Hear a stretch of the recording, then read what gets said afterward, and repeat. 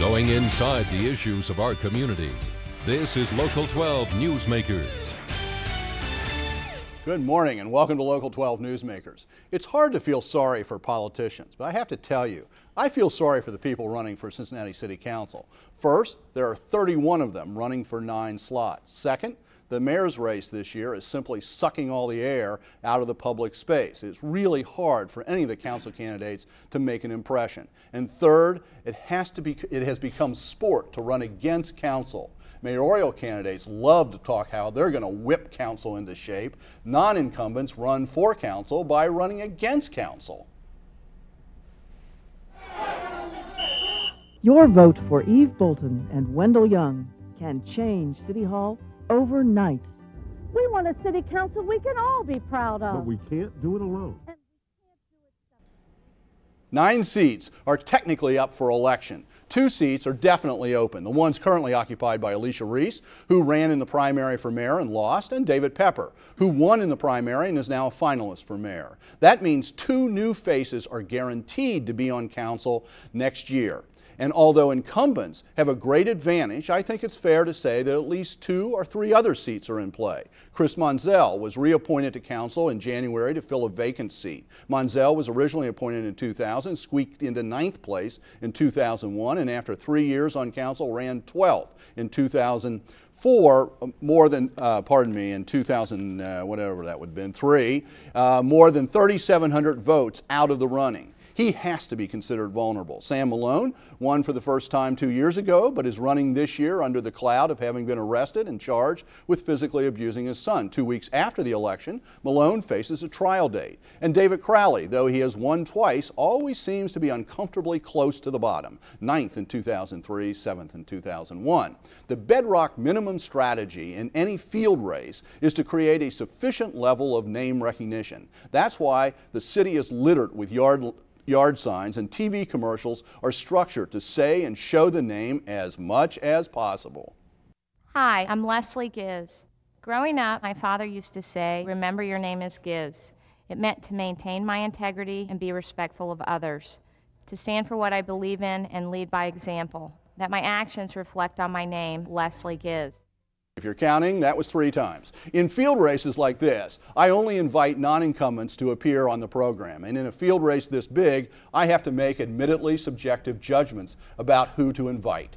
A month ago, I was joined by Chris Bortz, Samantha Hurd, John Eby, and Cecil Thomas. This morning, 4 more candidates. Leslie Ghiz, we do know her name, is a Republican. She's 36 years old, an attorney. She once worked in City Hall as the chief labor negotiator for the city. She is making her 2nd race for council. 2 years ago, she ended up in 11th, not quite 3,000 votes out of 9th place.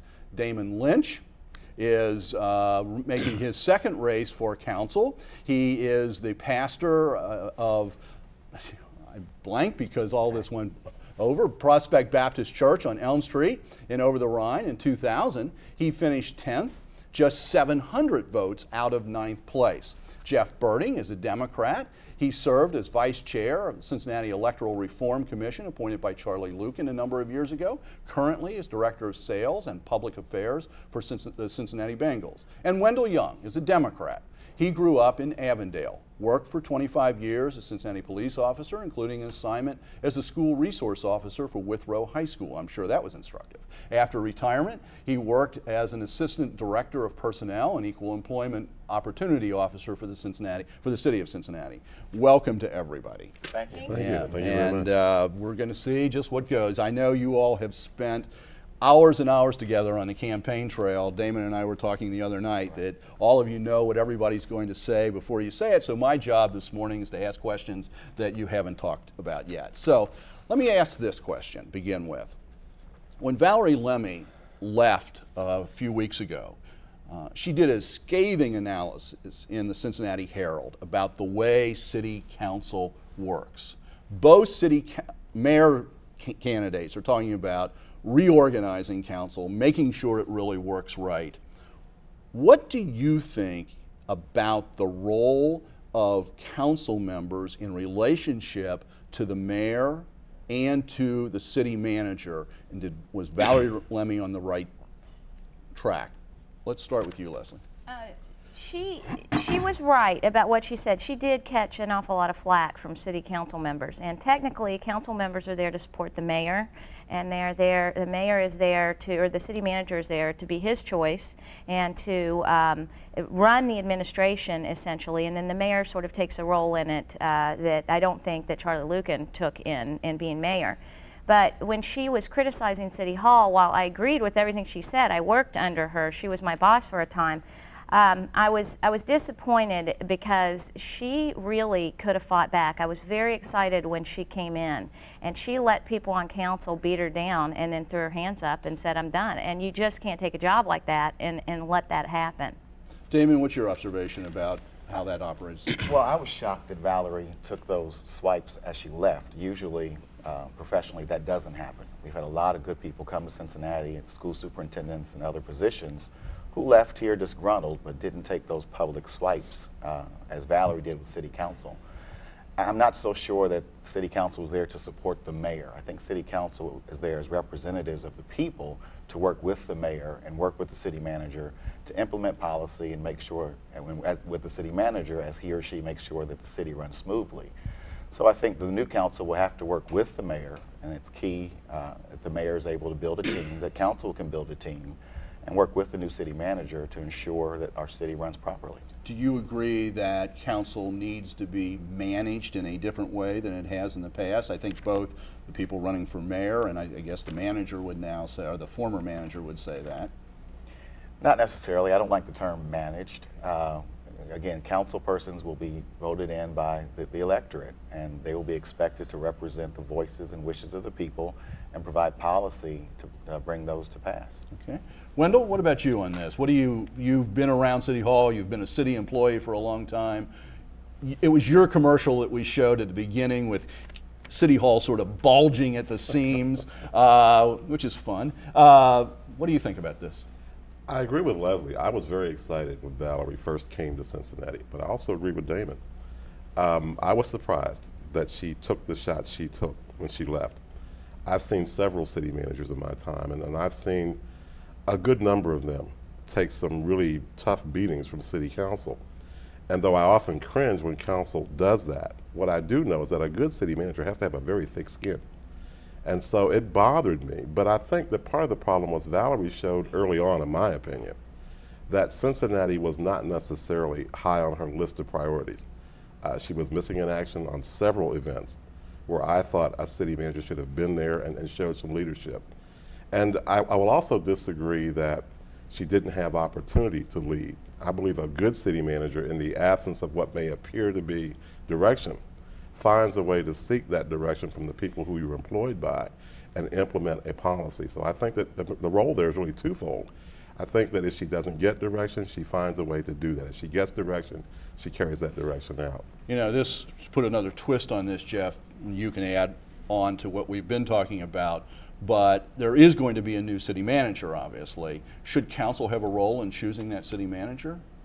Well, as a leader of the effort that led to the direct election of the mayor, as a member of the Electoral Reform Commission that advised that the cities that are passing us by have strong executive mayors where the manager reports to the mayor and is the chief administrative officer of the mayor's agenda that the mayor was elected on, I personally feel that the manager should work directly for the mayor and should be sort of the administrator. But that's not the system we have now. No, you asked if okay, how right. I think it would work better. I think having a manager that's taking direction from 9 council members plus a mayor leads to the pass the buck mentality that we've paid a heavy price for. I think that the dysfunctional, the broken politics that we've had at City Hall has cost us tremendously as a city. All the people leaving, the murders, the neighborhoods that feel in decline. You have strong neighborhood organizations feel like they don't get partnership from City Hall. It's a broken system. We need a new team on council, but we really need to change the mentality that we have at City Hall and add a level of accountability that we currently lack. As we have two real, this is not a theoretical thing, we have two real people running for mayor. For each of you, can you tell me what difference it makes whether Mark Mallory or David Pepper wins in terms of how you imagine things rolling out here? Damon? Well, I support Mark Mallory. I've publicly stated that, and I saw yesterday that there are others who support David Pepper. I think clearly Mark is what he says he is. He is a consensus builder. I think Mark is the needed change for Cincinnati. Both are good people, but I think Mark brings his 10 years of experience in Columbus, his ability to work with state government. Can you imagine yourself working with either one? Sure. Sure. Do you have a relationship with David? I've met both. I know both. I've worked with both. Leslie, what about you? You're the lone Republican up here. Well, I support David Pepper. I don't think that's any secret, but you know, there's a lot that goes with that. There's a lot of history. There's a friendship. There is having followed him on City Council. For those who don't know, Mark Mallory isn't my state senator, so I don't really follow what he is doing other than my relationships with other Republican members of the Senate. How do you think that will House. affect, though, the relationship of mayor and city council? Well, I think that if Mark gets elected, then I think I'll be fine with him. It doesn't bother me in the least bit that, you know, and I don't think it will bother him. And vice versa with David, if he gets elected, I don't think it's going to bother him that, you know, their job is to move the city forward, not to worry about what council members did in the election in 2005. They have different styles, Wendell. Do you think it makes a difference in your mind which one, or looking at if you're a member of council? No, I think if I'm a member of council, I can work with either one of them. I think that we're blessed in the sense that whichever one of them is elected mayor, we're going to have a good leader. It's just a matter of, do you prefer one over the other? I think without doubt, Mark Mallory has a lot of charisma. I think he appears very approachable. David, on the other hand, I think is very knowledgeable. He's obviously one who does his homework. He's almost a nerd in terms of getting into the meat of the politics. So I think that whichever one of them gets elected, you know, we've got a good mayor on our hands. And just for the record, I do support David Pepper. Okay. Yeah. Jeff. Well, I think it's critical that the new mayor and the council come in and start solving the problems of this city and get past the broken politics. And I've committed to both Mark and David, I'm friends with both of them, that the best thing I can do to help them is to get elected to council, and once they get a mandate from the voters with their election, be their chief advocate to move the city forward and start solving the problems. Okay.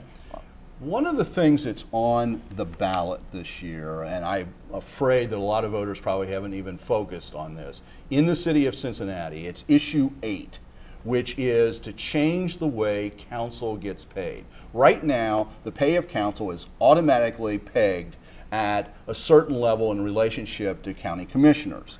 This would change that, and it would require that council, if they're going to get a raise or change their pay, would have to vote on that in front of the people. It wouldn't be automatic.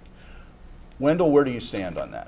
I don't think that's a bad idea at all. I think that the public would really prefer that if council is going to get a raise, that it not be something that looks like it's sneaky. I think upfront and personal is really the way to do it. I also like the provision in that if council votes itself a raise, that council is not necessarily going to benefit from that. It's the council following them. So I think it's a very fair and a very transparent way to do business. We'll probably pay us. Let me throw in also, do you think the pay for council right now is, what, 61? 60? Okay. Is that the right level? I really don't know. I mean, it's a part-time job. It seems like a lot of money to me. Okay. Jeff? I support the issue, but I agree that it's a tepid measure. If you look at city councils across the country, we're well, I think, overpaid here. It is a part-time job. I think it attracts a lot of people who it would be the best paying job we'll ever get. I'd like to return to the days where it's about public service. That's what this should be about. When you return, would you do that by cutting the salary to force people back into the other jobs? Yeah, I'd like to see a ballot issue put on next year. Okay. Sounds Leslie. like you've been reading my website. No, just the Electoral Reform Commission report. No, I'm gonna. So I absolutely support issue 8, and I'm gonna vote for it. I think, and I have been out on the campaign trail saying that council members get paid far too much for a number of reasons, but it should be cut in half. And council members, the only way that's going to happen is to get a ballot referendum on, and council members just can't seem to. That hurts them to do that. Damon, where are you? I agree with issue 8. There ought to be some transparency in council raises. I also agree with Leslie and Jeff. I don't think any of us up here are running for $60,000. We're running for the people of Cincinnati, for the issues that they're concerned about and that we think we can help make a difference on. Okay. Stay tuned. We're going to come right back but we got a lot of other topics to pick up. One break. Thank you.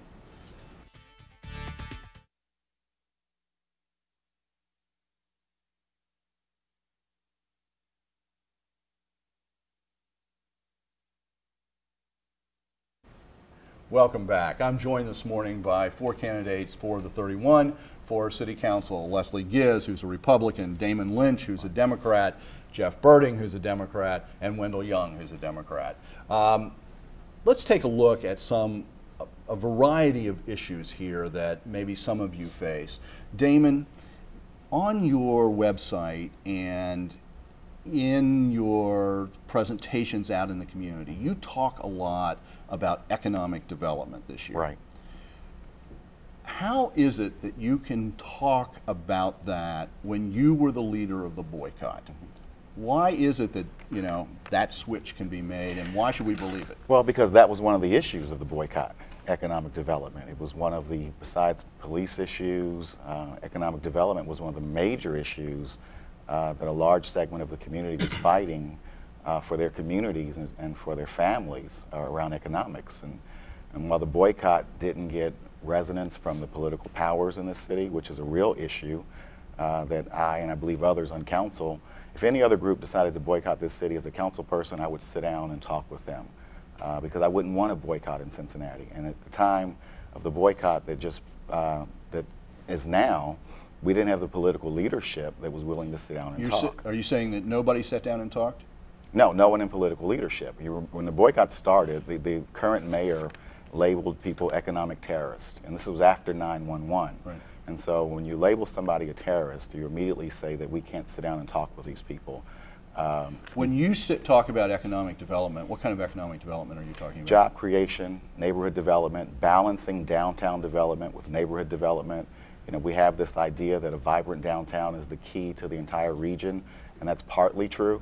But after $600 million worth of stadiums, $100 million for a museum, $42 million for Fountain Square, 6.6 for Saks, and I can go on and on and on, and yet we still have dying neighborhoods. So I think we need to balance neighborhood development with downtown development. Anybody want to jump in on this? Because I'm going to ask each of you. Well, I heard Damon Lynch speak at the Clifton Town meeting, and I heard him make an analysis to the gay rights movement versus in Cincinnati versus the boycott, and I just disagree with the analysis. The people that wanted the repeal of Article 12 did not go out and loot and burn things in the streets and cause our police to have to go into overtime and cause the fire department to have to be surrounded by the police, and it angers me to a degree that now we're in this position where we're saying that is okay. It's not okay to behave like that. It's okay to not like things, and it's okay to think that there is social injustice, but it's not okay to do the things that I feel Mr. Lynch was part of. Now I have no clue what she's talking about. Your question was the boycott. She went to the civil unrest and the riots of April 2001, which are totally non-related. They're two separate things. And so for her to say that anybody justifies rioting when nobody does or did, that's just political speak. And what she heard me say, what she heard me say in Clifton was that as people raise a boycott issue, there was a boycott in 1993 of the city by the gay community because of the passage of issue 3. And when the boycott question is raised, no one ever mentions that boycott. As a matter of fact, I was just with Equality Cincinnati last night because I'm endorsed by them. And they know they had a boycott against the city, against travel and tourism, because they had issues that they were concerned about and wanted to see changed in the city. Which is perfectly fine. And so that's what we were talking about, a boycott, which was perfectly fine because the African American community. You led these people, and that's what they did, and you justified it. You said no it was one ever justified. Okay. You never heard me say that. I'm not saying it now, and I've never said it before. And so that's just political speak. Obviously, there's a lot here, but for time reasons. Jeff, I want to show a little bit of your television commercial and then come back and ask you something. Let's take a look at Jeff Berding's commercial, part of it. Citizens of Cincinnati, we deserve a city that has safe streets, better schools, and clean neighborhoods, and a city council that makes that happen for us. I'm Jeff Berding, and I have been a leader for change for our neighborhoods at the United Way and our city government for more than 10 years. Jeff, what I find interesting is that in the commercial, on your website, although it's mentioned there. What you don't mention is your long association with the Cincinnati Bengals. Now, we all support the team, okay, and they're actually doing well this year. Okay, great. But there is a real issue here between the Bengals and the city about financing, the struggle over leases and all of that. Do you have a conflict of interest to be an employee of the Bengals and to be running for council, or to be on council? Can you continue as an employee of the Bengals and be on council? Sure, Dan, because that's not true. The Bengals' relationship is with Hamilton County, not with the city. The struggles that you're talking about are with the county. I'm not running for county commissioner. I'm running for city council. I'm running for city council because after spending the last 20 years trying to make this community better as a private citizen, I decided that my work is best found at City Hall to try to provide the kind of leadership I've provided at the United Way, that I've provided at the Greater Cincinnati Housing Alliance, that I've provided as a leader of the effort to directly elect the mayor and on the Electoral Reform Commission, a leader of bringing lists to Cincinnati. So you don't see this as Bengals versus city at all? That's not the issue? It's never been. Well, the conflict not the way I remember it, but okay. We certainly have. There have certainly been issues with the county, and I obviously, like the rest of the citizens of this community, hope we can get past that and focus on football on the field, which is all of a sudden shedding a nice national light on Cincinnati, Ohio. Yeah. And that's a national light that other cities like Toledo and Lexington and Louisville would die for. Okay, Leslie, question for you. Back in January, you wanted to replace Pat DeWine on council, and the Republican Party, through its internal maneuverings, decision-making, gave it to Chris Monzell. Why do you think that happened, and how do you feel about that and the relationship to the party at this stage? Well, my relationship with the party is very good. The people in the party supported me. It wasn't a party decision. The party decision was, for me, whose decision was it? Was Sam Malone's by charter. So when I say that, that's strictly speaking via the charter, and I think some legal pundits let him know that there's really nothing that can be done while you're supposed to, you should, in good conscience, take the advice from your party. It's technically yours to make. So he made the decision, and I truly believe it was probably mostly based on my support for the repeal of Article 12. And my relationship with the party is fine. Sam's going to have to answer to voters in a few days, and so is Chris Monzell, and we'll see what they have to say about it. Sam Malone, Chris Monzell, you, John Eby are all running. Can you, if you get on council with one or both of those others, will you be able to work with them? Sure. I mean, you have to work. I work every day with people I don't like. It doesn't mean anything. It just means that's your job. That's what you do. Wendell, you spent years as a police officer. Everybody in this campaign, mayors, council people, they're all running against crime. Hey, what do you know? We're all opposed to crime. Is there really anything, silver bullet, is there any fundamental thing that you know that others don't know because you're an ex-police officer that can help on this? There is no silver bullet. The crime situation we have in Cincinnati, we need to put in perspective. It's bad for Cincinnati because in Cincinnati, we really are spoiled. We believe that we should have what we've always had, a clean, safe city.